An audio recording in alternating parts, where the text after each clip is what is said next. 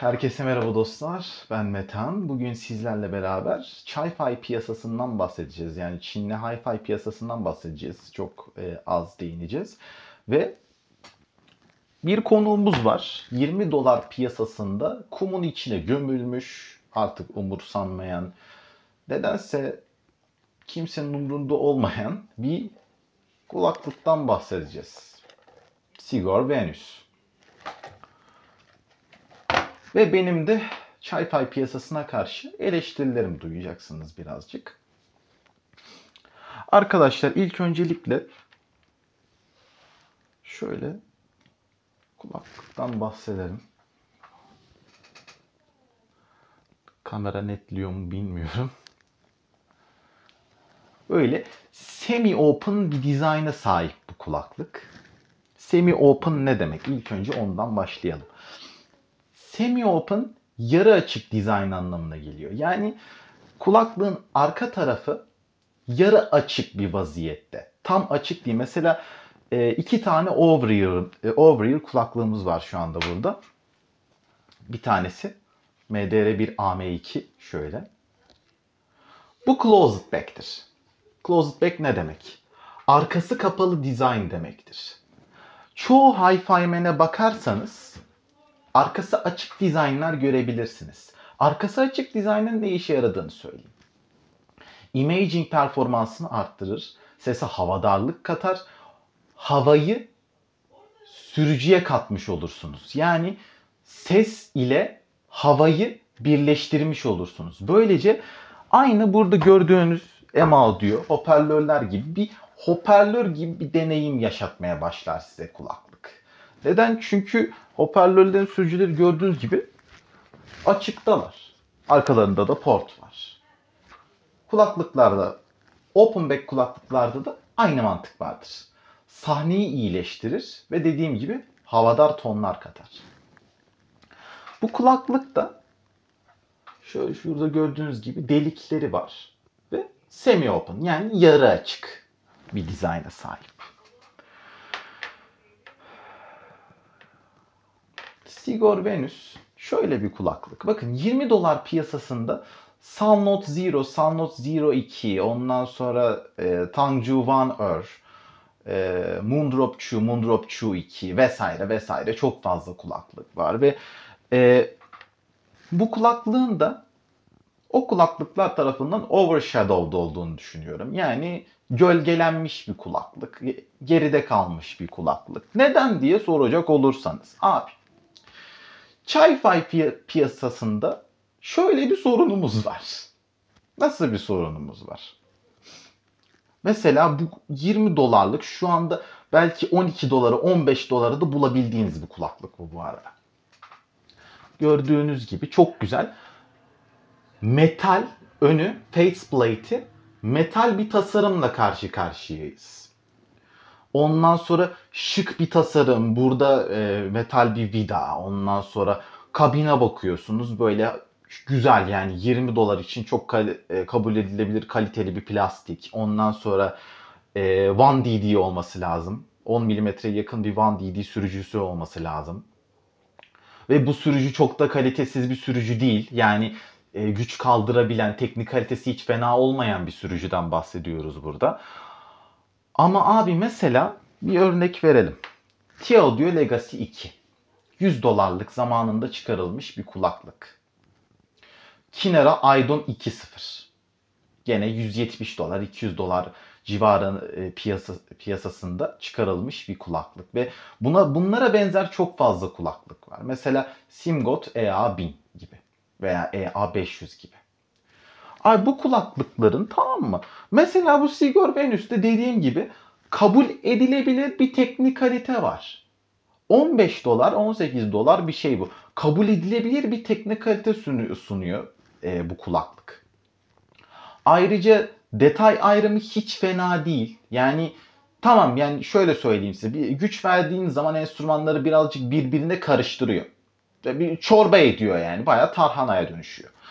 Fakat fiyatı için teknik kalitesi, ondan sonra çözünürlük yani hiç fena değil. Ondan sonra transient cevabı, özellikle sıkı bir bas cevabına sahip bu kulaklık. Ve sıkı bir mid bas cevabına sahip. Sub bas cevabı da hiç fena değil. Ve sürücü hızları da hiç fena değil. Fakat abi nerede patlıyoruz? Tonalite. Ya abi yani bakıyoruz, tamam o iyi, bu iyi, şu iyi, güzel falan filan. Kulağına bir takıyorsun, iptal. Saçma sapan bir tonaliteden bahsediyoruz burada. Abi adamlar 8000 Hz'e 10.000, yani 10 kHz'e 10.000 Hz'e böyle gain'i açmış adam, gain bölümünü. Frekans cevabında köklemiş abi. Köklemişler ya. Bir 4-5 desibel falan boost var travel range'de. O frekanslara baktığınız zaman sgor Venüs'te. Ve ayrıca bunu çoğu hi-fi kulaklıkta görebiliyorsunuz. Yani çoğu Çin üretimi hi-fi kulaklıkta görebiliyorsunuz bunu. Gerçekten inanılmaz derecede rahatsız edici. Yani The Audiophile Furkan abimin şöyle bir sözü vardı. Siz ne yiyorsunuz, ne içiyorsunuz, böyle bir tonal karakter yapıyorsunuz. Ya abi ben bakın şuna hard bir equalizer yapmadan, gene Furkan abinin sözüdür bu. Şuna hard bir equalizer yapmadan ben, açık konuşmak gerekirse, Çiğli'den Karşıyaka'ya gitmem bununla. Cidden gitmem. Yani dayanılmaz bir tonal karakterden bahsediyoruz burada. Ya abi bakın, $15 kulaklık, sunum güzel, arka tarafında bahsettiğim şahane frekans cevabını sunmuşlar bir de şöyle. Gördüğünüz gibi mükemmel ötesi. Şu treble range'e bak, zaten belli ediyor kendini. Ve ayrıca bu birazcık da fake bir ölçüm diye düşünüyorum. Çünkü doğru olabilir. Hiç aynen doğruluk payı var. Fakat şöyle söyleyeyim. Başkaları tarafından ölçülmüş olan frekans cevaplarında sgor Venüs'ün çok daha beter bir sonuçla karşı karşıya kalıyorsunuz. Yani daha da berbat. Daha kötü, daha da kötü. Ne diyorduk? 7 Hz'den, bakın 7 Hz'den 45 kHz'e kadar frekans cevabı. Ondan sonra ne bileyim 2DD dinamik sürücü. Abi ondan sonra bakıyorsun kutuya, böyle güzel tasarım. Ondan sonra sgor, hi-fi falan yazıyor. Ne bileyim, ondan sonra şöyle açıyorsun, sgor yazıyor. Ondan sonra şu şekilde kulaklık sizi karşılıyor. İçinden baya, yani normal kabul edilebilir seviyede tip çıkıyor. Bu arada tipleri baya kalitesiz. Abi tamam, bakın sunuma bakıyorsun böyle. Sunuma bakıyorsun. Malzeme kalitesine bakıyorsun. Yani bu fiyata, bu malzeme kalitesine bakıyorsun. Ondan sonra kabloya bakıyorsun. Bak kablo. Şu kablo.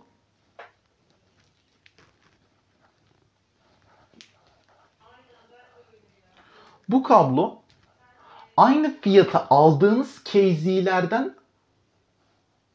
daha kaliteli bir kablo. Bakın aynı fiyata bir tane case'i alın. Aynı fiyata bir tane case'i alın.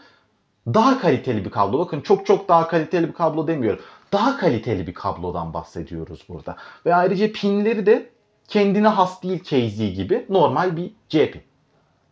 Normal dümdüz. Yani istediğiniz gibi bu kulaklığın pini kablosunu değiştirebilirsiniz. Custom bir kablo takabilirsiniz. Fakat abi hani bas cevabı iyi falan filan, fakat abi mesela ben 8000 Hz'i, 10.000 Hz'i ve 9000 Hz civarını kısmadan bunu dinleyemiyorum. Dinlenmez bir vaziyette çünkü. Ve ayrıca bu, yeniden dediğim gibi, çoğu hi-fi kulaklıkta bir sorun. Yani tonal karakterleri gerçekten çok irite edici olabiliyor. Yani tam olarak ne yapmaya çalıştığını anlamıyorum. Bu ses mühendisi olacak kişiler herhalde bunları ses mühendisleri yapıyordur inşallah. Umarım öyledir. Çünkü olmayabilir. Öyle düşünüyorum. Ya abi bir insan şu kulaklığı kulağına takıp bu ayarı yapıp bu tonaliteyi ayarlayıp buna iyi diyorsa, yani bu iyi bak bu güzel çalıyor diyorsa gerçekten bir kulak doktoruna gözükmeli. Büyük rezalet. Ya abi bak. Tamam bak. Enstrüman ayrımı düşük güç seviyelerinde hiç fena değil. Ondan sonra bas cevabı sıkı. Ondan sonra sub bas çok derinlere inebiliyor. Ondan sonra bas çözünürlüğü fena değil bu fiyat için. Yani çok bir şey beklememek lazım. Texture'ı falan az yani. Dokusu az. Ondan sonra balansı sürücüsü olmamasına rağmen tizler hiç fena değil. Belirli bir yüzdeye kadar kalite sağlayabiliyor. Tamam bakın. Teknik kalite açısından çoğu şey kabul edilebilir bir vaziyette. Fakat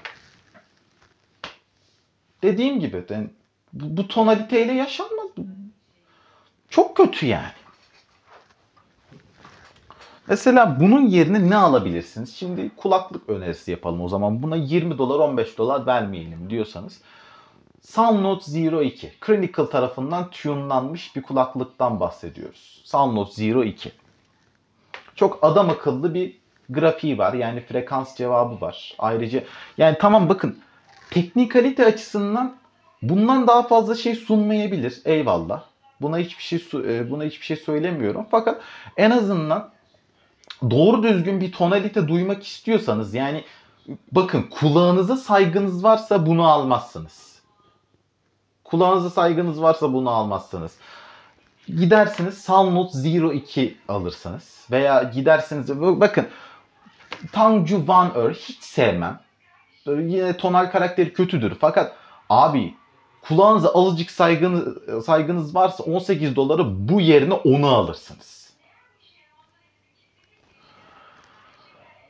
Ve onun da bu arada tonal karakteri kötü. Yani çözünürlüğü bundan birazcık daha iyi. Fakat onun da tonal karakteri kötü. Dayanamaz. Çok kötü yani. Gerçekten kötü ayarlanmışlar. Yani hangi kafayla yapılmış, ne yiyilip ne içilerek yapılmış benim de bir fikrim yok. Bu Hi-Fi dünyasına ilk kanalcı açıldığımız videolardan bir tanesi olacak. Aslında hatta ilk video oluyor. Öyle söyleyeyim. Şu anlık birazcık amatör bir çekim, bir açımız var. Belki veya da değil. Bilmiyorum. Bunların hepsini halletmeye çalışacağım tabii ki. Başka ne söyleyebilirim size? Benim adım Metehan'dı. İzlediğiniz için teşekkürler. Daha profesyonel, daha güzel videolarda görüşmek üzere.